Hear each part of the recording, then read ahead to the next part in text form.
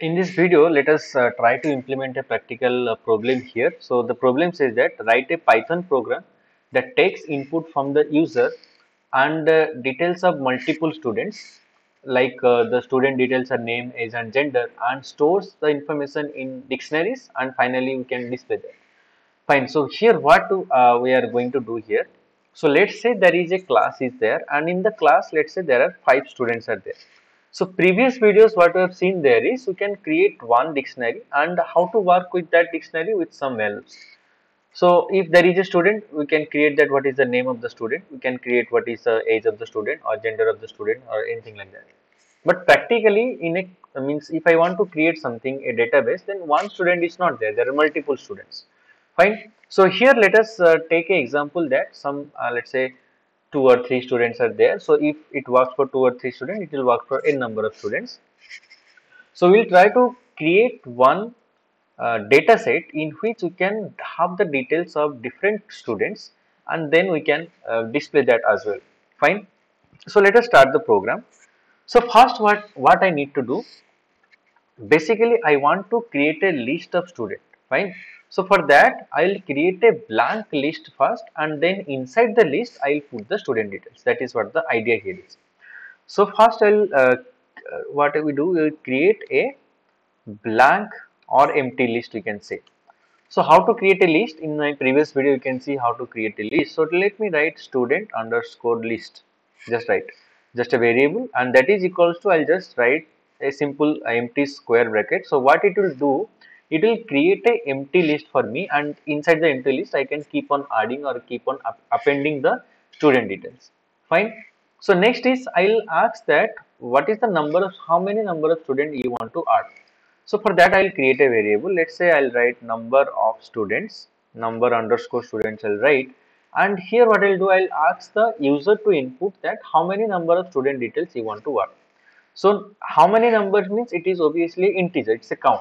So for that I need to write integer, and inside that I'll write input.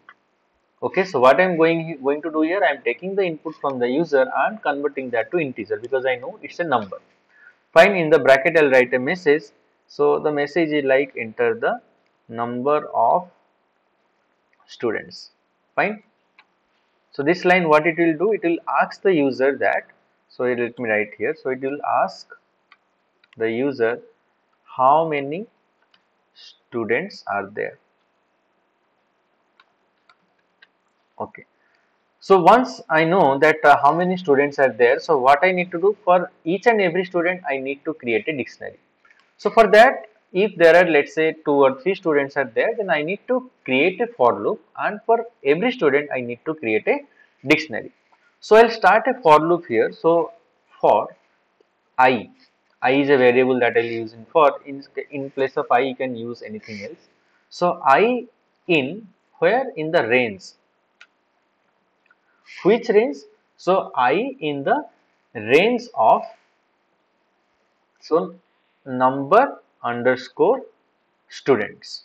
Okay. So in this range I want to create all the dictionaries. Okay. So I in range number student means it will count that how many number of students are there, and for that much time it will run the for loop for me, right? So here I'll write print. I just want to print a message that how means enter the student details. Okay. So enter the student detail means how to do that, I'll write f, then I'll write a colon here, then forward slash n. So why this is required, every time I'll create a new line there, so for that it is written. Then I'll write enter the details of student, and in let me write in bracket I plus 1. Okay. So what it will do, so it will ask me enter the details for the student 1, student 2, student 3, like this it will ask me.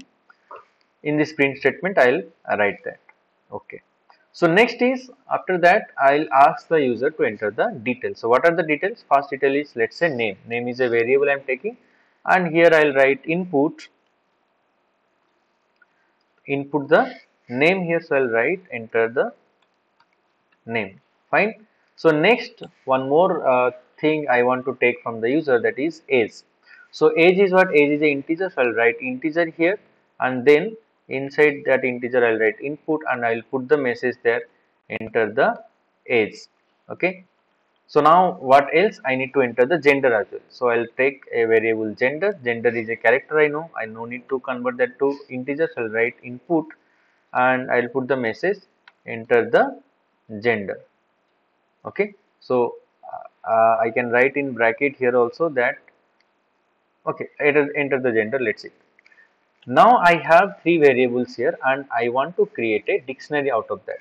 So here I'll just create a dictionary from the above